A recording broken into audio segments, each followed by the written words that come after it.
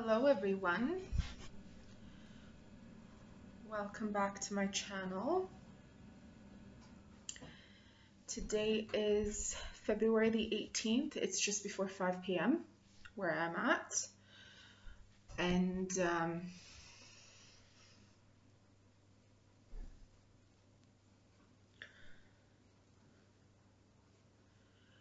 there seems to be a topic of interest, which is following your heart's desire but being ashamed at the same time because it's not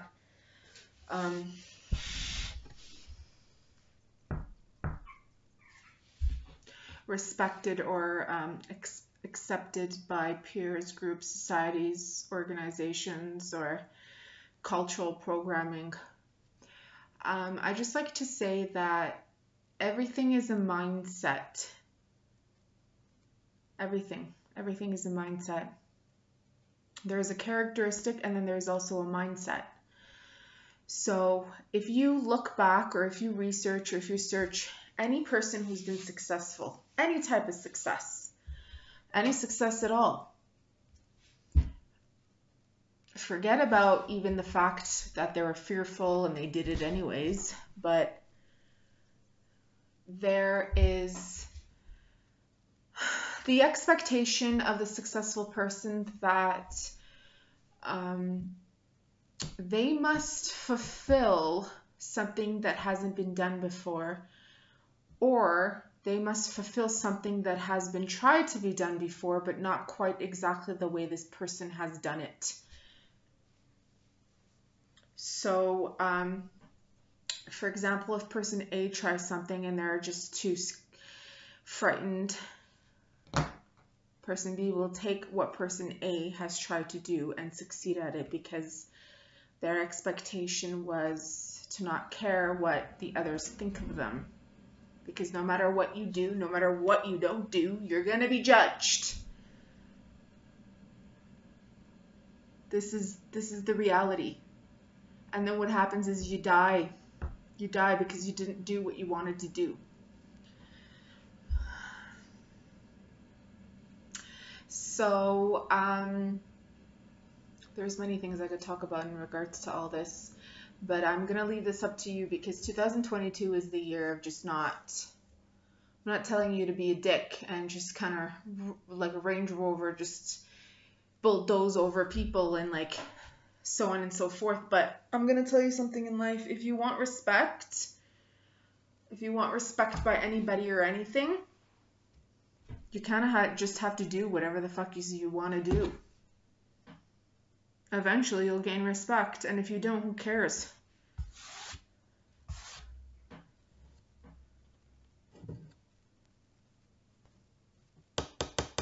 What's considered respectful to, I don't know, or the actions or deeds or the presentations or perspectives of one group or society may be trash to another.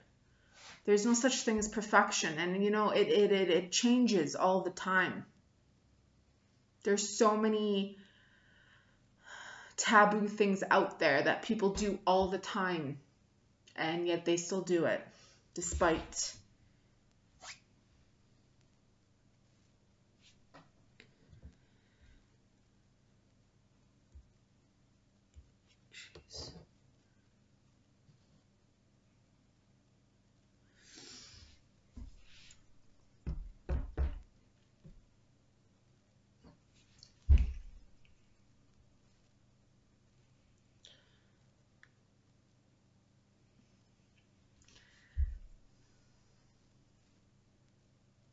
I decided to wear my sunglasses today because apparently I'm too intense for people.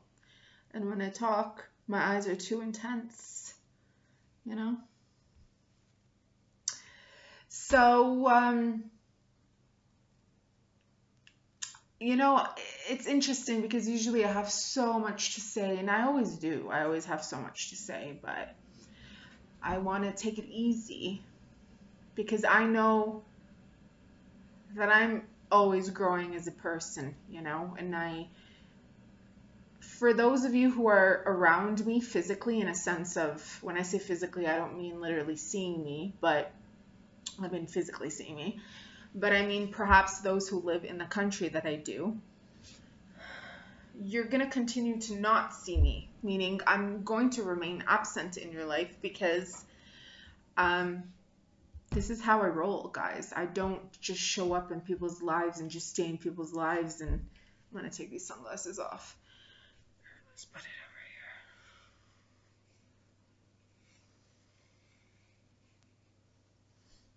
here. I don't fit with people, you know, and that's my thing. So,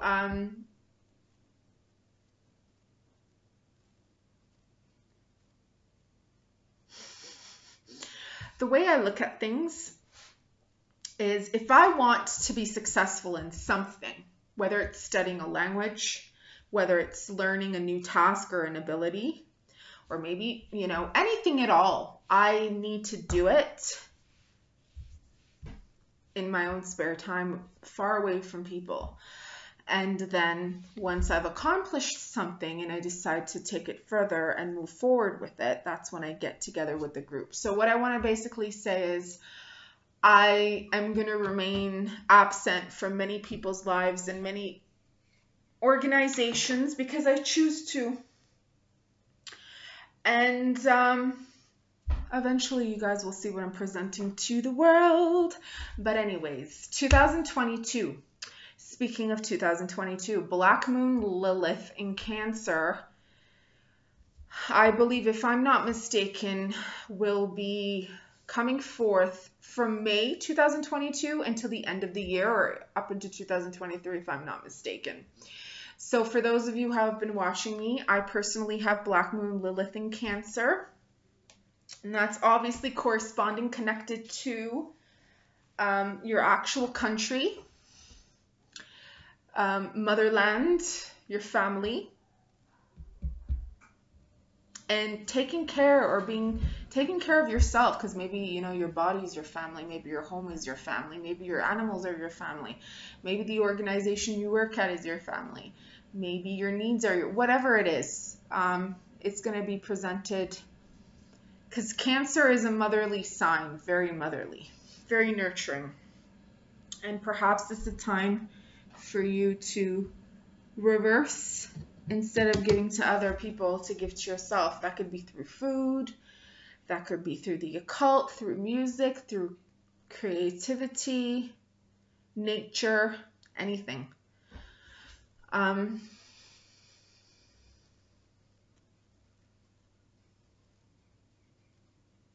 We just had the full moon in Cancer on the 17th, and for me it was pretty good because of my placements and all the inner work that I've done, coming to terms of acceptance of certain things in my life, you know. Excuse me. Obviously, not all of us are on the same pace or on the same page of life. If we were, then, you know, the world wouldn't be exactly where it is or how it functions, would it? No. So clearly we're in the age of technology today, and we're going to remain in the age of technology for another 2,000 years, if not more. So this is how you're going to be connecting to me for the next long time.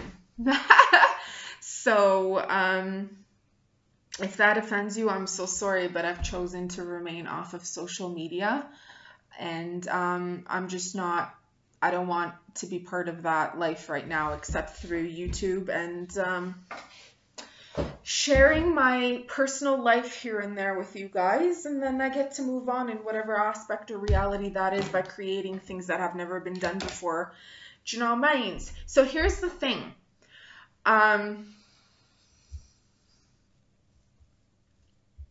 It's so funny because there's a lot of people who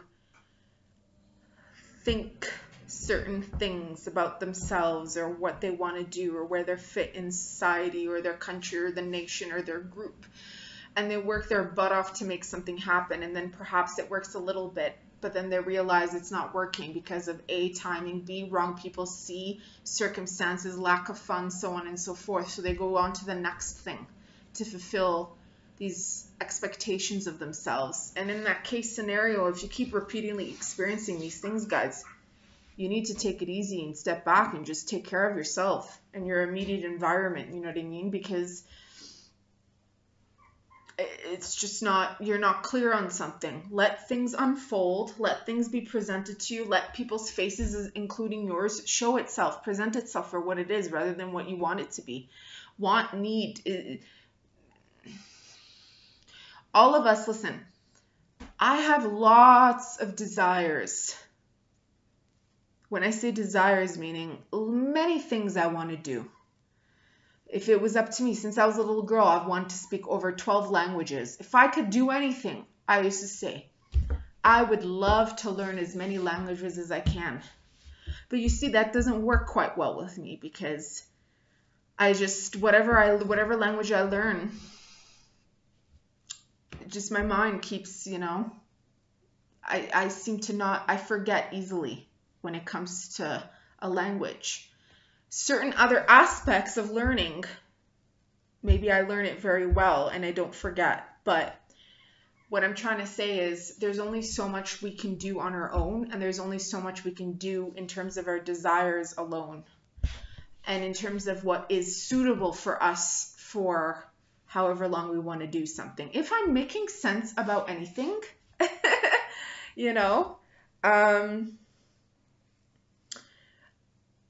It's very fascinating because as Armenians, or this part of the region of the world, there's only so many of us, right? So when one person comes out and does something, and this is not even just with Armenians, it could be with any race or any nationality, when one or two people come out and do something, they're like, wow, I want to do that, which is a good thing. I think that's personally a good thing.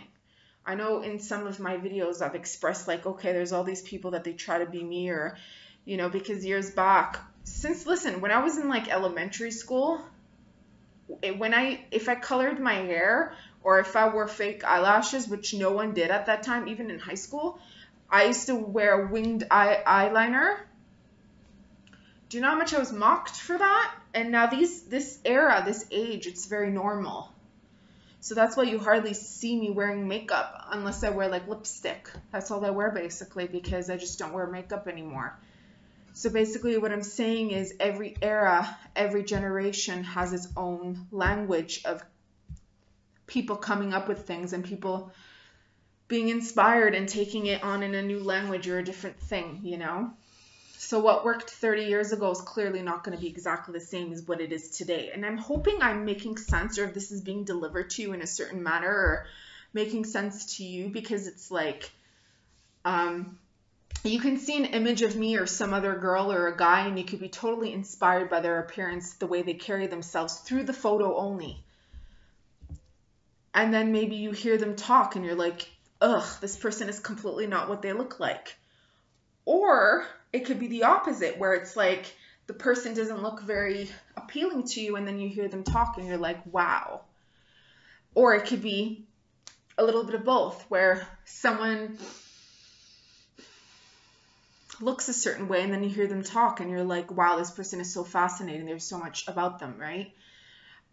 So they're kind of an inspiration about you to develop some attribute or characteristic within yourself, if that makes any sense, right? But the most important aspect and the most important part of all that is being able to determine or know that we're all unique, and even no two people are alike exactly. So even if someone comes in front of me, or I come in front of someone else and they find me an inspiration to me and they kind of try to mimic my behaviors or appearance or whatever, they're not going to be exactly the same as me, even if they try, because whatever it is, right? And again, not everybody is the same, so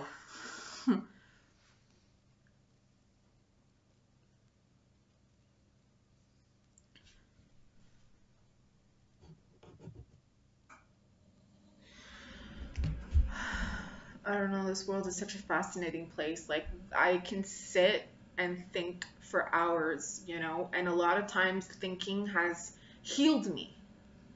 Just thought alone. Because all my life, anytime I've felt down or Anytime I felt like something wasn't working or why this or why that, I would just look at the sky or look at all the beauty around, like the birds and the buildings and the plants and the just earth itself, and think what a miracle. You know, if this has all been existed by God knows what created it, then why, and it's sustaining itself no matter how much damage is done to it. Why can't we? You know what I'm saying? Why can't we sustain ourselves? Why can't we move on? Why can't we go on? Why can't we develop? Or, you know, it's like the snake that sheds its own skin. It's like consistent. We have to be able to kind of recreate ourselves, whatever that means, to survive. You know, I just want to kind of show you different aspects of my character, because I feel like people know me as being very soft-spoken and respectful, or very loud, opinionated, strong-minded, open-minded,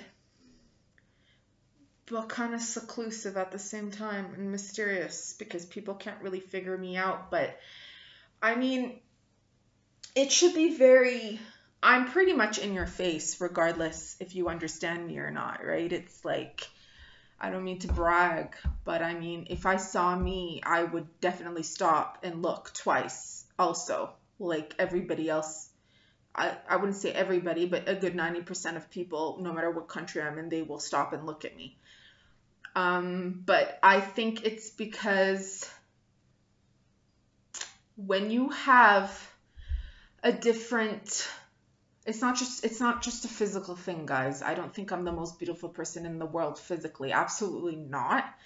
And I don't really care about that concept of being beautiful.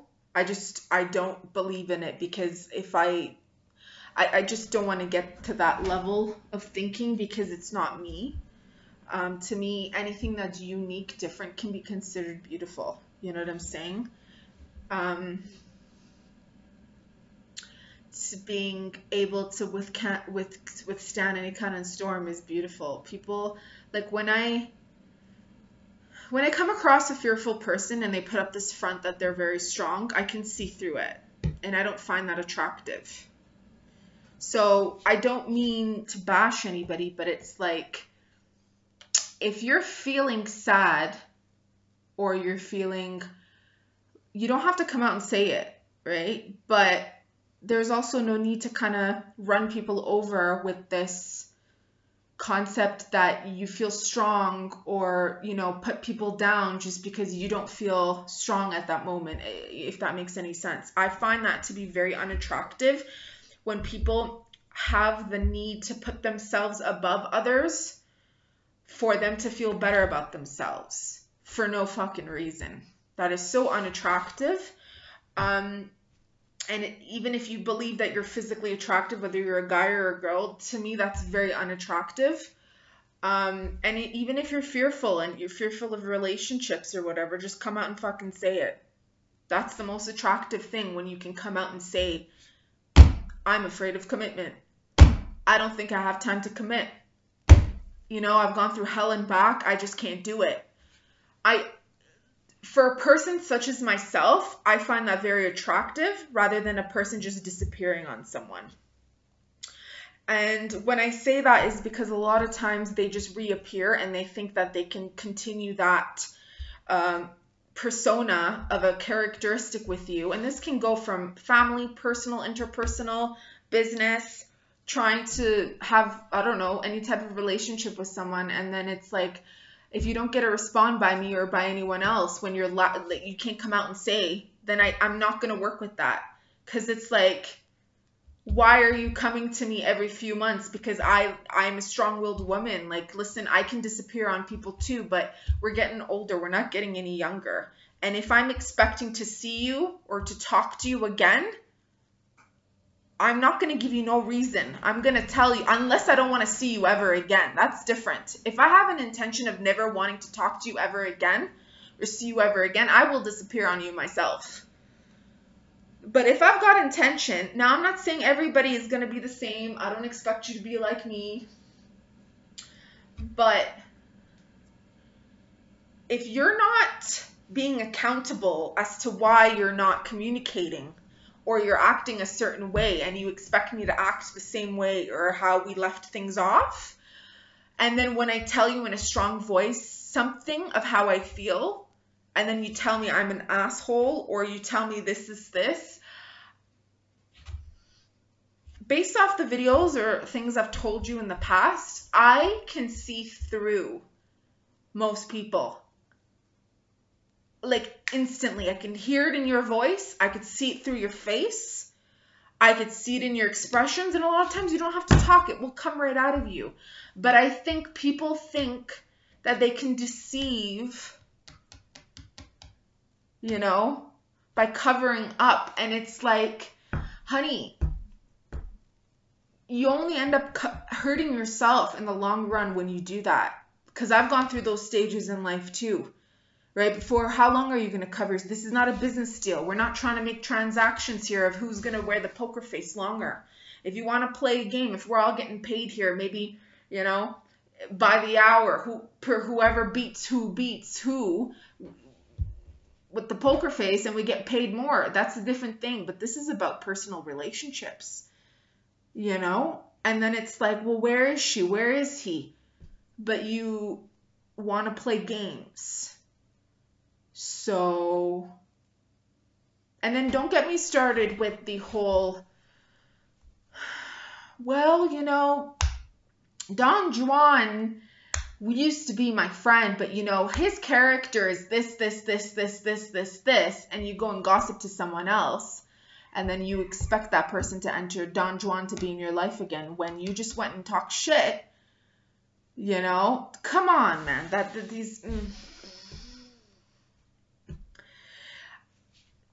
There's this cycle of people who are just so, and it's like, there comes a point in your life, it's like, move on, you know, because people can see, and if you don't want people to see through you, maybe you should just be around people who are blind, legit, that can't, you know. If that's where you're at and you want to remain like that, where you want to remain in denial about how you are, who you are, what type of people you're around with, you stick to that. But don't ever expect you to be around, for example, a psychologist, someone who has gone through so much trauma that they can see through people who do investigative work, and you thinking you can kind of fool that person in remaining friends with them when they can see through you and they tell you, hey, honey, like, you know what? I'm just not down for it.